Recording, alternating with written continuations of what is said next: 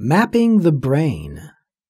The brain is a very complex organ, and different parts of the brain do different things.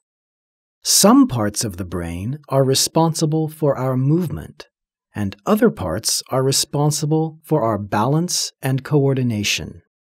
But did you know that just one small area of the brain can be responsible for several functions, and some areas often work together?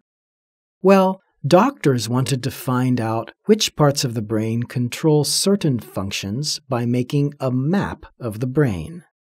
By using small electric shocks on the brain, they were able to find out that a tiny part of the brain is responsible for laughter. This 2 by 2 centimeter of part of the frontal lobe can make us laugh.